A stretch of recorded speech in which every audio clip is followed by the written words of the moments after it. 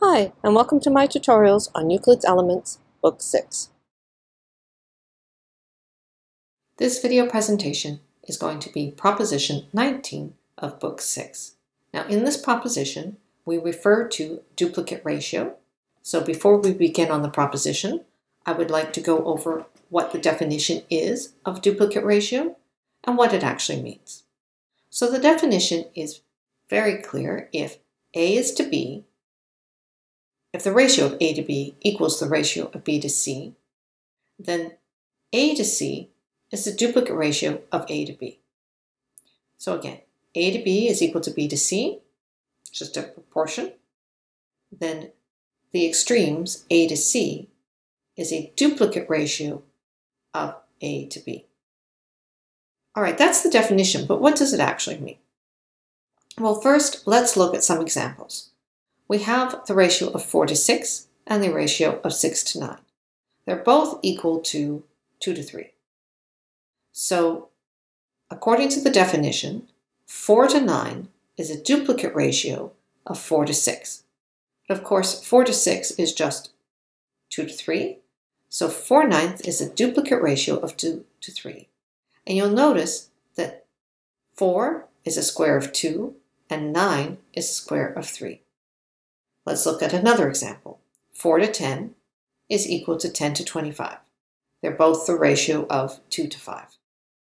So again, according to the definition of duplicate ratio, 44 to 25 is the duplicate ratio of 4 to 10. But again, 4 to 10 is just 2 to 5. So 4 to 25 is the duplicate ratio of 2 to 5. And again, 4 is the square of 2, and 25 is the square of 5. So essentially, I think of duplicate ratio as the square of the ratio. So let's just look at it in fractions because many people are more comfortable with fractions. So if we have A to B is equal to B to C, which is essentially a fractional relationship that is similar to this ratio relationship. So if A to B is equal to B to C, what does A to C equal? We'll take A to B and B, C, and multiply both sides of the equation times A of B. So we're just multiplying both sides of the equation of A to B. And of course, this becomes A times A over B times B. Here we cross out B because it's on the bottom and top of the numerator. And we're left with 1 over C times A over 1. And this again reduces to A squared over B squared equals AC.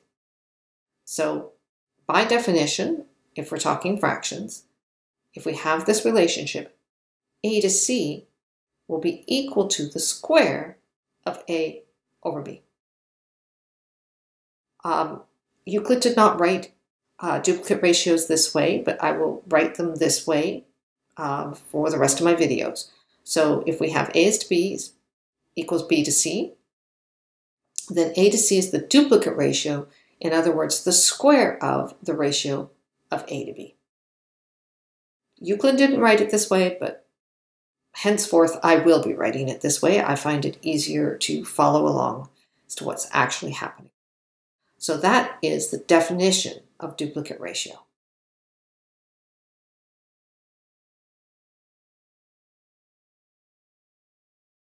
So carrying on, let's look at what this proposition actually is.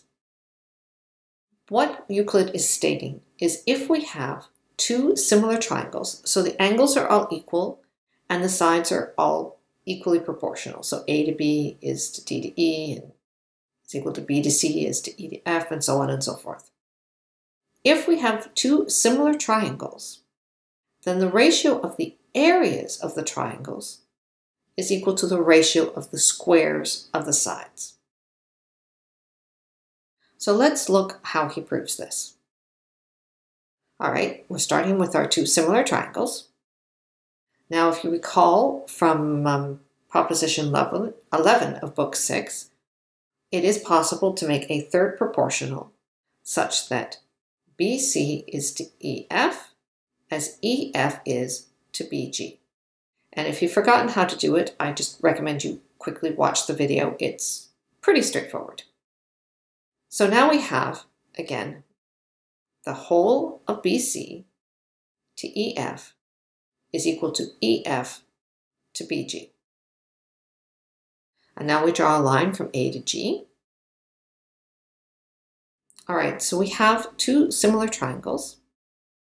And because we have two similar triangles, AB to BC is equal to DE to EF, because there are the lines about a common angle.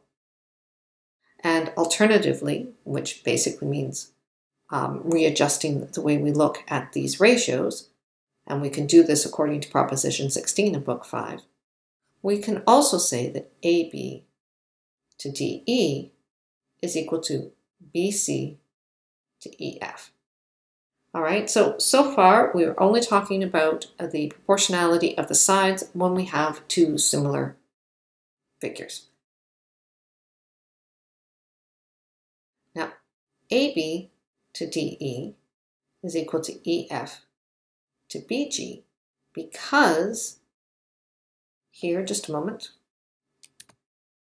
here we had BC to EF, and here we had BC to EF, and these are the same thing. That implies that AB to DE is equal to EF to BG, and that's what I've written here. So we have AB to DE is equal to EF to BG. AB to DE, EF to BG. Well, if we're looking at ABG as a triangle, this relationship here basically is saying that the sides about a common angle are reciprocally proportional. Let's just be careful here. So AB is to DE as EF is to BG. So that's reciprocally proportional. So according to Proposition 15 of this book, if you have two triangles whose sides are reciprocally proportional around a common angle, then the areas of these two triangles are equal. So ABG, the area of ABG, is equal to the area of DEF.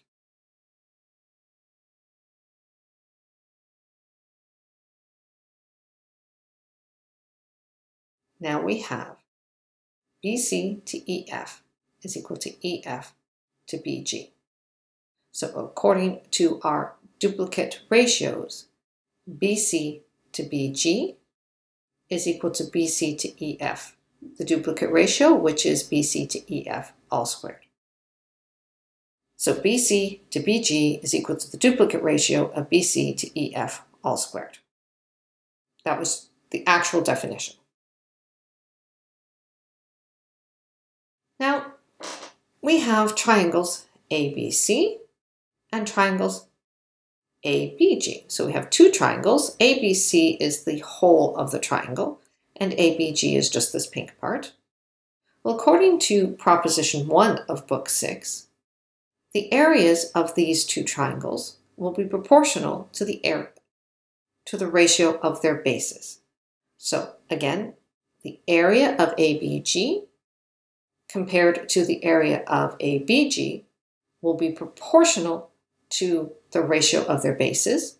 So we get the area of the whole triangle to the area of ABG is equal to BC to BG. Well, BC to BG is the duplicate ratio of BC to EF. We've already shown that, so we can just put that in there right away. So ABC, sorry, my mouse is not moving properly, ABC to ABG is equal to ABC to DEF because ABG and DEF are equal. These two guys are equal, so we can substitute them in this part of the equation. So now we have ABC to DEF is equal to the duplicate ratio of BC to EF.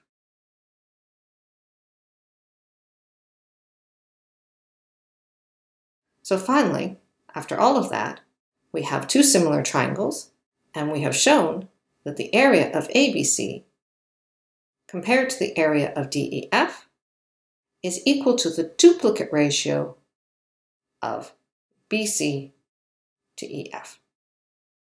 And that is the conclusion of the proof. However, we still have what is called a porism, which is something that is sort of falls out of this. So the porism works like this. If we have three straight lines, and the ratio of them, A to B, is equal to B to C, then if we draw two similar figures on A and B, then the ratio of A to B will be equal to the ratio of A to C. And you can see how that falls from this original proposition is because if A is to B is B is to C, then the duplicate ratio A to C, the ratio A to C will be equal to the duplicate ratio of A to B. And the duplicate ratio of A to B is equal to the ratio of the areas. So this is how that porism falls from the original proposition. And that's it for this proposition.